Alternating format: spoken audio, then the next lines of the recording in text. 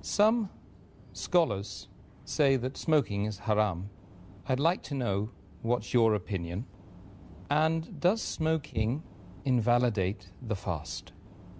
As far as smoking is concerned, several years before, when science hadn't advanced that far, most of the scholars used to say that smoking is makruh. Based on the hadith of Muhammad sallallahu alaihi wasallam, which is mentioned in Sahih Bukhari, volume number 1, in the book of Adhan, hadith number 855, where the Prophet said that anyone who eats garlic or onion, they should stay away from us and stay away from the mosque. Prophet said that, don't come to the mosque after having garlic or onion because there's bad breath. When you are smoking, the breath is worse than onion or garlic.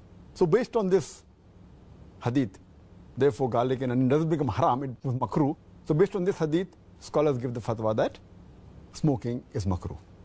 But now, after science has advanced, we have come to know that smoking is nothing but it's a slow poisoning.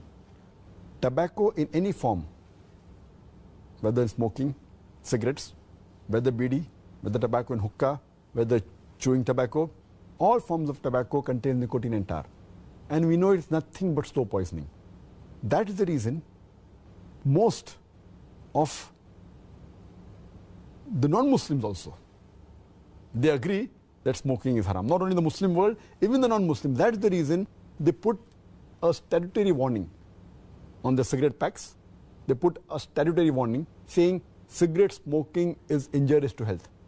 Or in some countries, it mentioned general surgeon's warning or surgeon general's warning.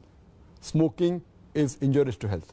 And anyone gives the ad, whether in newspaper, in the magazine or television, it is compulsory that they have to highlight the statement, smoking is injurious to health. So I'm not talking about the Muslim world, even the non-Muslim world agrees that smoking is nothing but slow poisoning. And today, according to statistics, the World Health Organization says that every year more than 4 million people die only because of smoking. And if you count the other forms of tobacco, it will be much more. And today medical science tells us, and even I had learned when I was doing my medicine in the medical college, that more than 90% of the lung cancer deaths are only due to smoking, whether cigarette or bidi or whatever it is. 25% of the cardiovascular deaths are only because of smoking. 70 to 75% of bronchitis and related deaths are only because of smoking. Smoking is nothing but slow poisoning.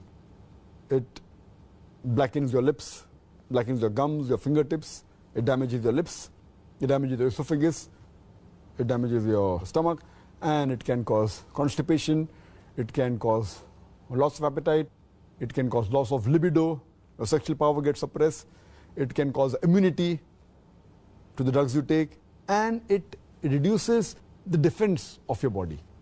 And you can only give a talk on why smoking is haram, and I've given a talk on dietary laws in Islam, and I've covered this topic in detail. Time doesn't permit me here.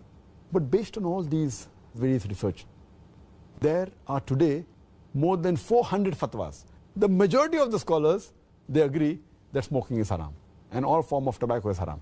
There may be certain scholars of certain countries, including this country where I come from, India, they say it is makruh yet.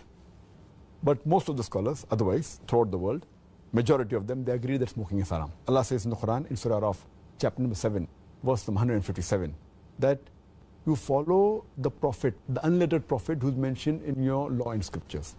And further it says that this Prophet asks you to do things which are good for you, tayyib for you. So take what he gives it to you, what is lawful and good. And he prohibits things which are khabith, things which are unlawful, things which are bad for you. So what a Prophet gives, what he gives you which is good, take, and he prohibits you things which are khabith, unlawful, you have to abstain from it. This is a law. And Allah says in the Quran, in Surah Baqarah, chapter number 2, verse number 195, make not your own hands the cause of your own destruction, indicating that do not kill your own self. Because smoking is nothing but slow poisoning, it comes under this category, something like suicide. Slow poisoning, every puff you take, you reduce your life. So based on this, there are more than 400 fatwas saying that smoking is haram. And furthermore, this is one of the major reasons why it's haram. Furthermore, Allah says in the Quran, in Surah Araf, chapter number 7, verse number 31. Eat and drink, but do not be extravagant. Allah says in Surah Isra, chapter number 17, verse number 27, that do not be extravagant, do not be a spendthrift. For verily, a person who is a spendthrift is a brother of the Satan, is a brother of the devil. And we know that when we smoke, it's nothing but extravagance. It's nothing but taking a pound note or a few pounds, or taking a dollar note, the green dollar bill, or a pound, and lighting up with fire.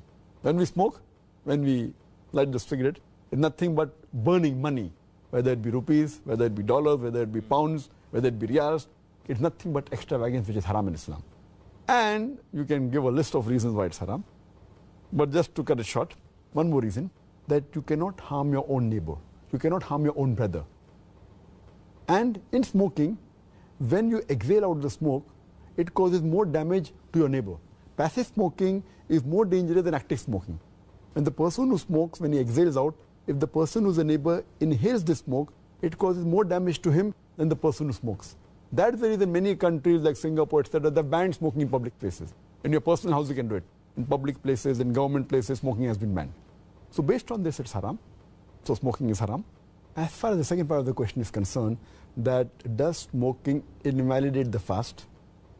Normally when a person smokes, the smoke goes into the lung, but there are some other particles also that go into the stomach.